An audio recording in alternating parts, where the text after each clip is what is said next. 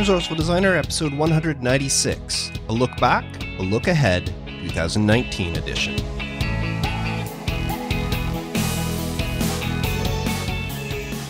Welcome to the Resourceful Designer Podcast, offering solutions to streamline your graphic and web design business so you can get back to designing. And now, your host. He prefers fantasy over science fiction.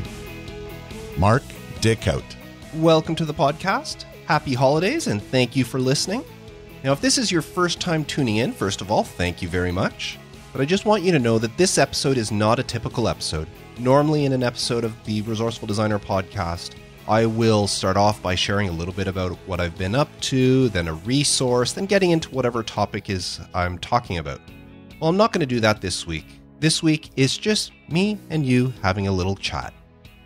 You see, last week in the Resourceful Designer Community, we held a video chat where we shared our goals for next year.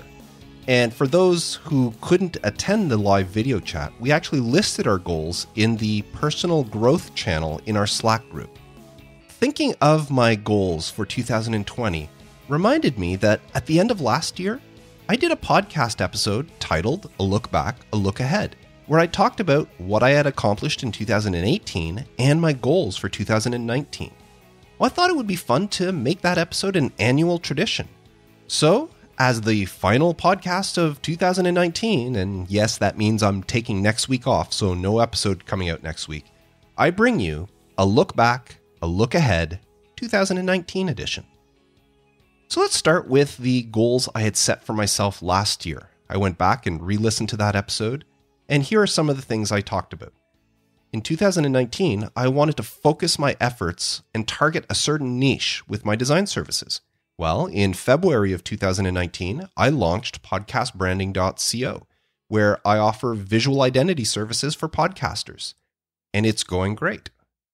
Now, I also had a goal to speak at more conferences. Well, that one I'm afraid to say I failed at it. In fact, I didn't talk at any conferences in 2019. I did submit to a few, but none of my ideas were chosen. They all turned me down, and I didn't have any speaking engagements. Now, I was invited to speak at a one-day design conference that was in the southern US, but all they were able to offer me was a free ticket to the event. I would have had to pay for my flight down there, my accommodations, and everything, and it just wasn't feasible for me to pay that much to go down there just to speak for an hour. But I was very grateful at the opportunity or the invitation.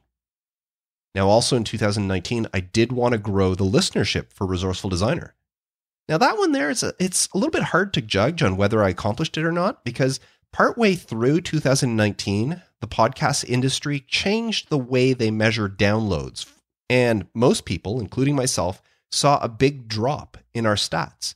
Now, this was actually a good change because what it did was it removed a lot of false positives where things like Google bots or that would trigger something and it would show as a download when nobody was actually listening to the podcast.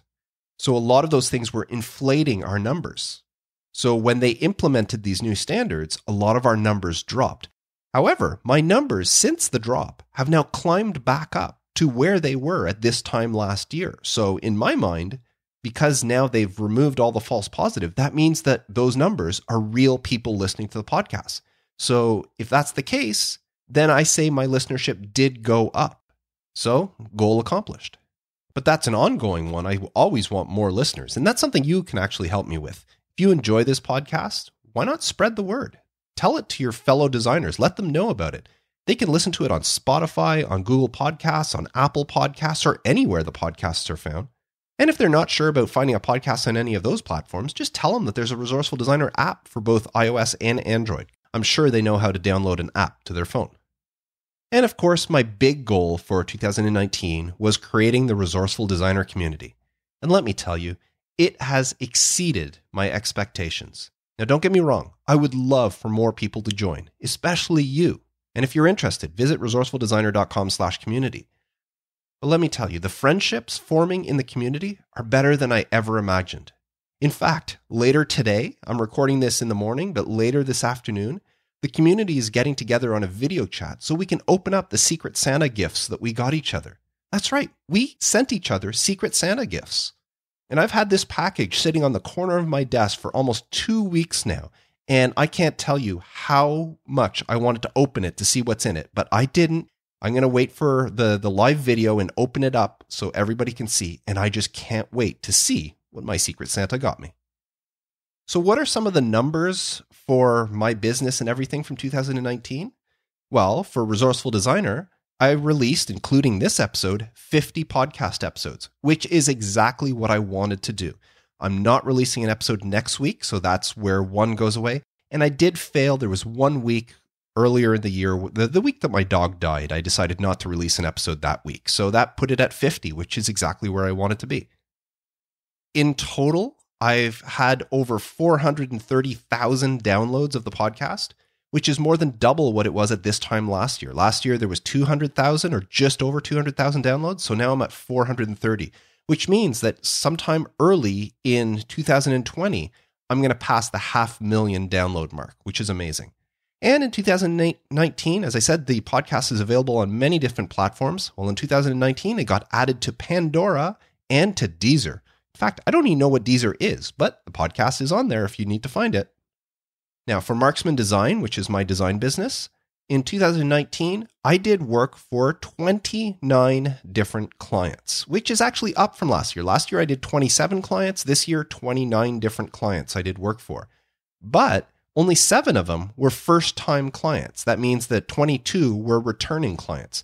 And that's down from last year. Last year, 9 first-time clients. This year, 7, so 2 less. But the interesting thing is, in 2018, I had sent out 93 total invoices across the year. In 2019, I only sent 57 invoices, a lot less. And yet, when I look at my income has actually gone up. So fewer invoices, but those invoices were sent for bigger amounts. What I chalk that up to is the fact that towards the end of 2018 is when I truly embraced the fixed rate and value-based pricing. So I started really charging what my services were worth. And it shows that even though I'm putting out less invoices, I'm making more money this year. And just to let you know, when I say more money, this is somewhere in the high 5-figure range. I have never, in all my years of business, I have never broken $100,000 in a year. I'm towards the high 5 figures. And I want to put that out there because there are so many people in this space that they call themselves influencers. I don't like that term. I don't like to be considered an influencer, even though I know a lot of people think I am. But many of those influencers, they are out there toting that you should be making millions or hundreds of thousands of dollars for jobs. And, some of them are talking, they're have videos in front of their Maseratis or their big mansions. And that's not what Resourceful Designer is about. I never claimed to be rich. I never claimed to be making tons and tons and tons of money. I'm making a very comfortable living doing what I love from my home. And that's what I'm trying to teach you. Because in all honesty, I don't think it's feasible for these people to claim that everybody listening to them can make that sort of money. I personally know a lot of designers, and I can't think of a single designer I know that is making enough money to afford a Maserati.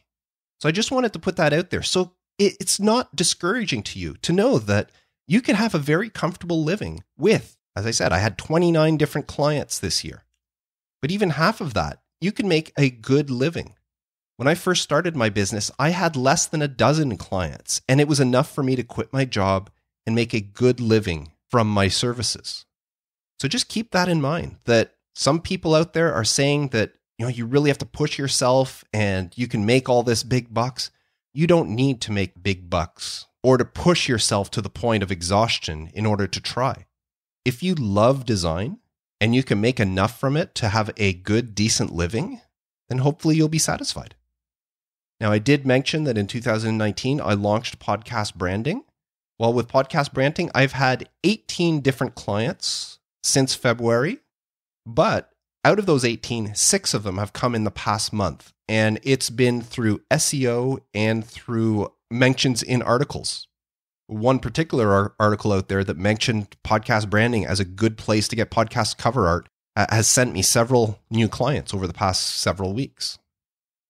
So now on to 2020. What are my goals? And although my goals that I mentioned for 2019, they still stand. They're going to carry over to 2020. I'd still like to grow the podcast listenership. I do want to speak more. In fact, I've already been accepted to present at a podcast conference in March. So already I've accomplished that goal. I've been asked to speak. I've also been approached to speak at WordCamp Ottawa next year. Although in that case, they just asked me if I would submit a presentation. They would love to have me speak, but I still have to submit whatever it is I'm going to talk about and have them accept it. So that one's not a done deal, but they did approach me and ask me if I would present there. And of course, I want to continue to grow the Resourceful Designer Community. It's such an amazing place right now with some great people, but I know it can be even better. But my main goal for 2020 is to grow podcast branding. That's where I'm going to focus most of my effort for the new year. I would actually like to see the income I generate through podcast branding to surpass what I make through Marksman Design. And I have a lot of ideas and already a lot of plans in place. And I'm pretty confident that with everything I have planned to do, that I can make that happen, that make the income through podcast branding surpass Marksman Design. So that's the one main goal I have for 2020, along with the other recurring goals that are just carrying over from 2019. But what about you? Did you accomplish your goals in 2019? And what are your goals for the new year? Are you a student getting ready to graduate? What are your goals once you're done school? Are you still fairly new to the design world? What are your goals to hone your skills? Are you a veteran designer like I am? Well, what are your goals for continued growth? Are you a designer working for somebody else? Maybe you enjoy your job, maybe you don't. Either way, what are your future goals? Or perhaps you're already a home-based designer or a freelancer, if you want to use that term. What are your goals to grow your business? Wherever you are in the world, whatever your skill level is, whatever your situation is, I want you to take some time and look back at 2019 and think about your accomplishments and think about your shortcomings. Did you stop after your accomplishments, give yourself a pat on the back and say, good job, and that was it? Or did you plow right through them, happy with yourself for accomplishing them, but pushing yourself and reaching even further? And what about your shortcomings? Did they discourage you to the point of stopping? Or did they create a sense of want so great that you just continued on stronger than before? Did you actually reach the goals you set for yourself and your design business in 2019? And if yes, were you happy with the outcome? Was reaching those goals enough for you? And if no, if you did not reach your goals, think about what prevented you from reaching them and how you can overcome that in this new year. Now, as 2019 comes to an end, I encourage you to reflect on this past year. Think about everything you accomplished and those things you fell short on, and come up with a plan to make 2020 your year of success.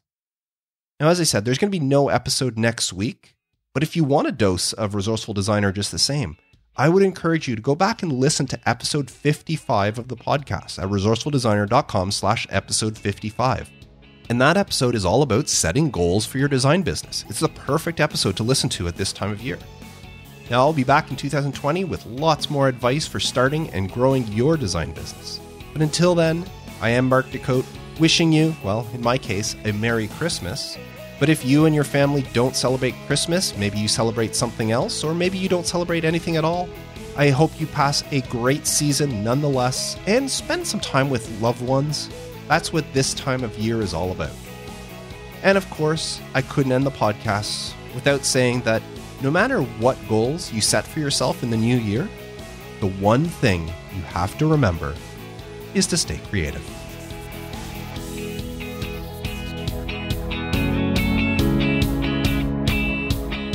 Thanks for listening to the Resourceful Designer Podcast at resourcefuldesigner.com.